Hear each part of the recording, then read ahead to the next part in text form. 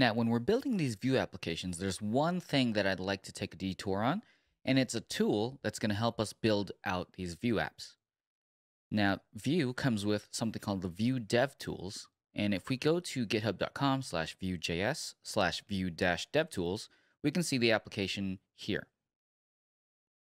Now, what this is it is a browser extension for debugging Vue applications. And you just go down here and you can see what it can do. But really, what you're looking for is this link to the Chrome extension, and it's in the Chrome Marketplace. You can get it for Firefox and Safari as well. And we'll go to Vue.js DevTools and just go ahead and click install to add it to your Chrome. Now, when you're developing your Vue apps, if you go to your Vue application, and this is folder 16, the index-final.html, this is the full application that we've built for the GIF search. Notice on the top right, this Vue Devtools icon is loaded, and it's working for our Vue app. Now, by default, it won't work in production level applications. It'll just check to see if your Vue app is in development mode. So if we right click here, go to inspect and open up our Chrome DevTools, you can see that now there's a Vue tab here. So if we click this Vue tab, this is where it gets really cool. You can start to see the entire application as a tree of components. So we have our root component here, and we have two GIF grids.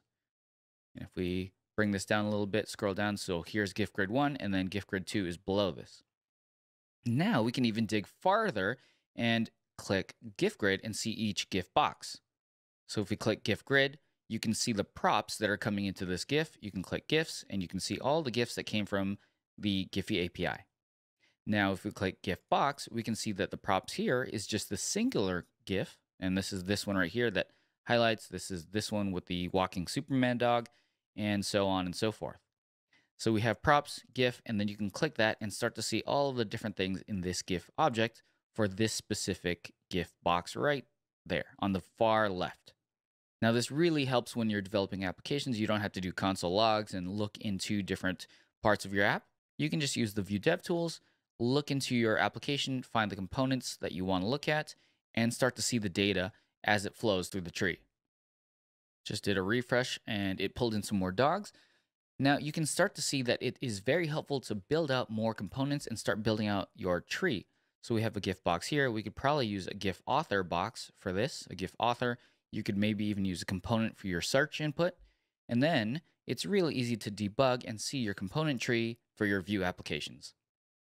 Really cool tool, definitely essential when you're building out Vue apps. So I would encourage you to install that and start working with that.